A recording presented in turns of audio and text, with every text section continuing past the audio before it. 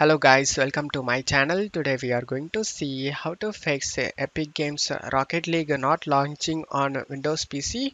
Let's fix it guys.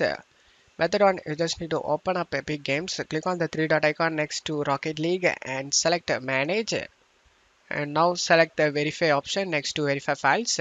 After getting verify done, select this folder icon to open install location.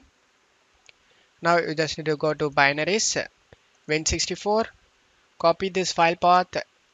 After copying the file path, just to close stuff here and go to search menu and type graphics settings, click on open it. Select browse option, paste the path we copied and press enter.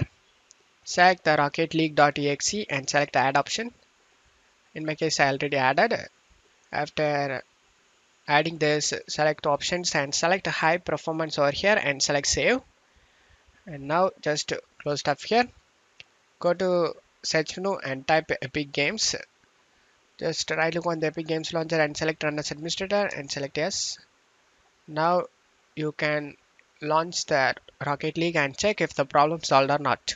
If not, method 2, you just need to open up File Explorer.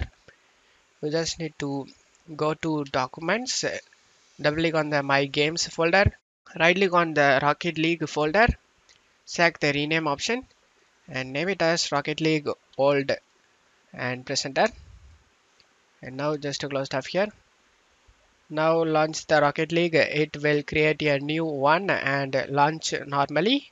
If this method doesn't work, method 3, you need to close the Backis mode and try opening the Rocket League. This worked for more people on Reddit. And that's it for today's video guys. Give me a like and subscribe. Thank you.